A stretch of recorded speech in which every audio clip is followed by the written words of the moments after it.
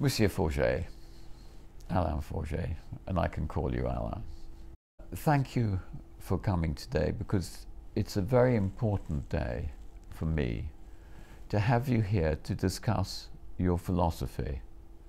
Now, I have been working with your philosophy, and in fact it's given mainly in the book which I have written, but you've also written a book which I'd very much like to recommend. It's called How to Get Out of This World Alive, and it's the philosophy of the 4 Ds. What are the 4 Ds? Well, the first D is distancing. If you want to have a chance to understand yourself, to progress in that knowledge of yourself, you have to create a non-judgmental observer. It's what Advaita Vedanta called the position of the witness. It's what the Buddha calls the instauration of attention. It's what Gurdjieff called the callback of the self. It's an ability to step back and observe without judging, without jumping to conclusion. In order to do that, you have to give to your ego structure, to your psychological structure, another identification. And the tool I use mainly, you can use the breathing, you can use the weight of your body, but if you unified vision, sound, the weight of the body, you step back, you namely produce an identification keeping those 3 sensory fields into one. Therefore, you step back further from your thinking process. And when thoughts appear, you can look at them without being taken by them. That is distancing. And what you suggest in your book is that you should be distancing all the time, every moment of the day. You don't fall into your thoughts, you stand by and watch them. Is that correct? As much as you can. As much as you can, and the idea is to see it as a fun sport. Because the first thing you'll gain from that, it will give you more chance not to reproduce the same mistakes. Yes. So that's the first D, distancing. And the second D? Discernment is to drill into your layers. Drill into your repressed layers. Timidity, fear of rejection, low self-worth, repressed guilt. We are constructed layers after layers. Like when you have layers of anger, well, usually below you have layers of fear. So your philosophy, in fact, suggests that we're constructed in layers like that. Is like that a correct? fortress, walls after walls. And the idea is to drill into those walls, to bring them down and drill to another wall and another wall. It's called discernment. Distancing allows you to observe, discernment allows you to drill. And when I first came across your system, I looked into myself. I saw no walls. How do you help people to see that they are constructed like this? Well, you can understand you have walls when you start to feel the resonance within the body. The intellect fires a question, but it's within the body you will feel your defense system. Who thinks that? Who feels that? To protect what?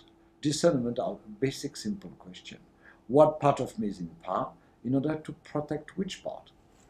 And you, by asking the question, at one moment you will feel the resonance within the body. And when you are there, you know you hit the nail.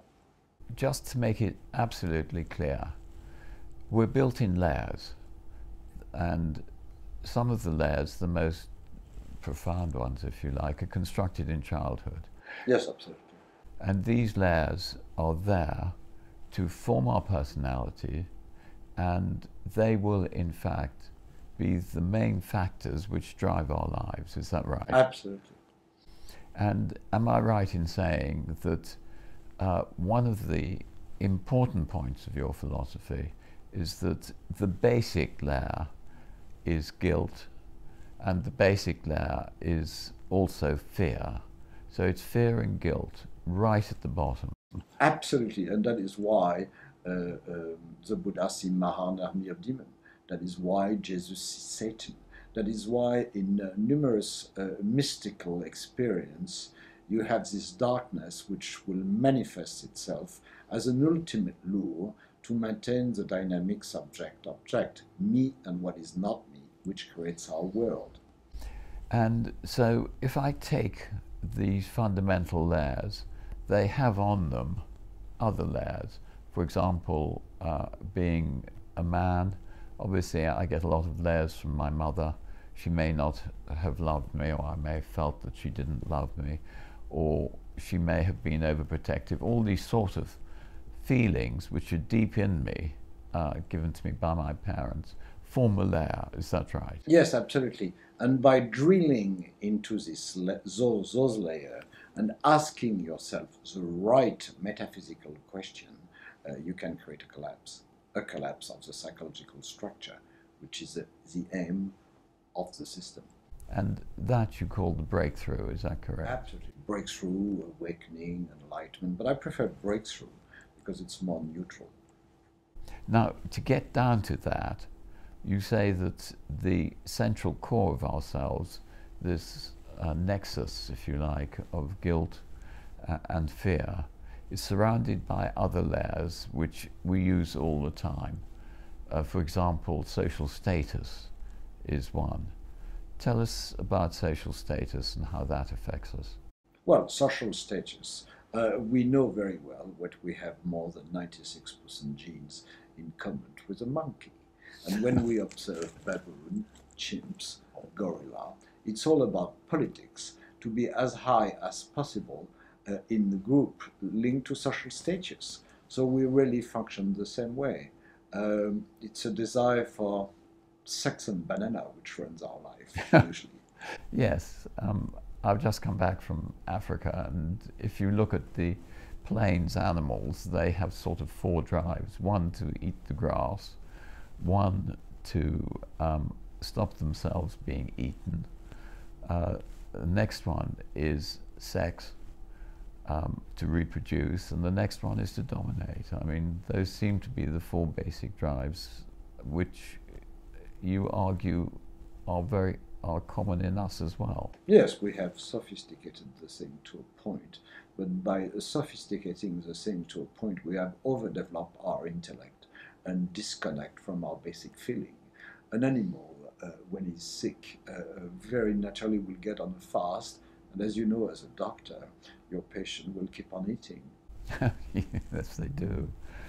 So, would I be right in saying that by using your method, people can help themselves with their neurotic behaviors, always breaking up their marriages, always making sure that they don't work properly at work and finding excuses for not working properly, always wanting some people not to be advanced in work because they don't like responsibility. Does your system give an answer to the way that those feelings in people have occurred? You're defining the third D, disidentification.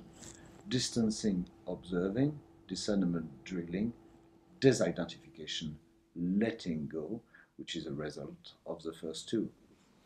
Yes, and so when you start letting go, then you see more fundamental layers of yourself. Yes, of course, but mechanically the prize you get is you don't reproduce the same thing. You're not on repeat anymore. You got a real chance not to be on repeat. You fly at a higher altitude. Therefore, your life starts to be different because your choices are different. So it's a very important philosophy then, because it's a practical one. And the last D is discrimination, which is the very center of metaphysical questioning, which to my understanding only works when you disturb the psychological layer deep enough. And what I mean by metaphysical questioning is what is the subject, what is the object, what is inside, what is outside. Is there an observer, is there an observed? Is the perceiver the perceived, or is there a perceiver? When you push yourself with those questions, all of a sudden your ego collapses, and what I call the breakthrough is a result of the collapse of the ego. And the collapse of the ego is created in this system by the combination of psychological drilling and metaphysical questioning. Now, there are a lot of quite difficult concepts there. What do you mean by what is inside and what is outside? What do you mean by can the perceiver perceive? So let's start by inside, outside. Usually we consider then our thinking process, everything which goes within us is inside and which allows us to see the outside, the color, what we see around in that room. But we know very well that what we see around in that room is happening inside our brain. And inside our brain, there is no color, it's dark. So when you challenge yourself with those questions, you unbalance your own logic, you have a chance to destabilize yourself to a point.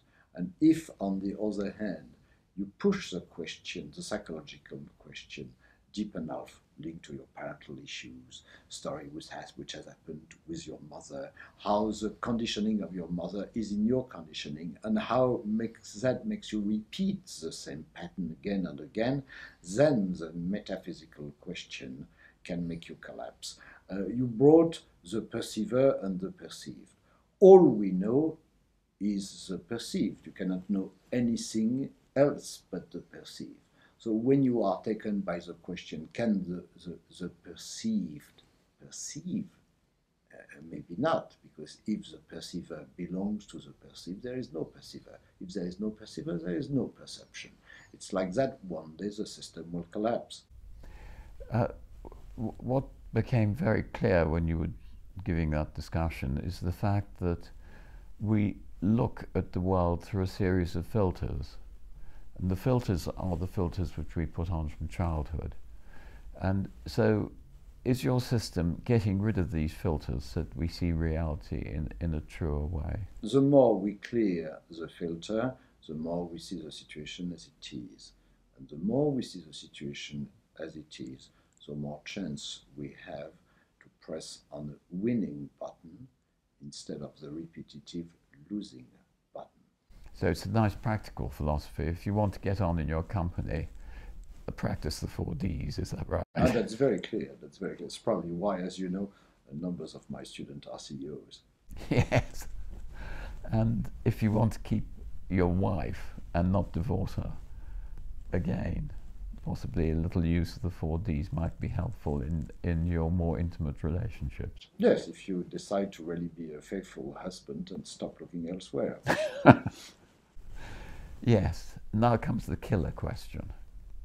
Why are we doing this? What is the advantage of the breakthrough? You evolve. You go to the next level. I see the universe, I see our conditioning as a set of Russian dolls. When we move to the next level of our evolution, it's like you get out of Plato's cave. You go beyond time, you go beyond space. The ego dies, fear dies. The ego is just a conditioning of our fear. When we unlock that door, you know you are never born. You know you cannot die. You are just light, consciousness, energy. You're not in the universe is in you. The game is over. If I was to say, is this not just imagination? What would you say? I will ask you to go back to the book you wrote and speak about the light phenomena which you have explored with my brain and the brain of my student, and the conclusion you came to, which gives us a glimpse, a scientific glimpse about the next level. And I think the interesting point is that that description you've just given us, in fact, is a description that the mystics have given us across the ages. We're never born, we never die. I think, was it not the Buddha who at the time of his awakening looked at the northern star and said, I was born before you were here, the evening star. It's a really very wide view of the ultimate nature of reality. Is that correct? Yeah, I always saw the mystics as scouts of our possible evolution. But the idea is to take the message of the mystic without the a religious package, because religious are a system of beliefs. And very often the mystics takes us beyond system of belief, and sometimes they give their life for that. Jesus, Socrates, Margaret Porret, Halage, developing their idea, put the system of beliefs at risk, the system of beliefs of those days, and very often they got killed for that. So your book, The 4 Ds, How to Get Out of This World Alive, you get out of this world alive because in fact you have evolved beyond it, if you like. And my book, which is autobiography of my life and my meeting with you and my practicing of your method, would you say that these were the 2 fundamental methods which at the moment have been written to encapsulate your method? Yes, absolutely. Well, a couple of times you went close to the void, and remember how fear blocked the process for you? Yes, and it was those experiences that led me to believe, yes, this is a good method, and if I clear myself properly, I too should be able to evolve so that I don't get trapped and get out of this world alive. Monsieur Forget, thank you very much. It was a pleasure to exchange with you, Peter. Thanks, Alan.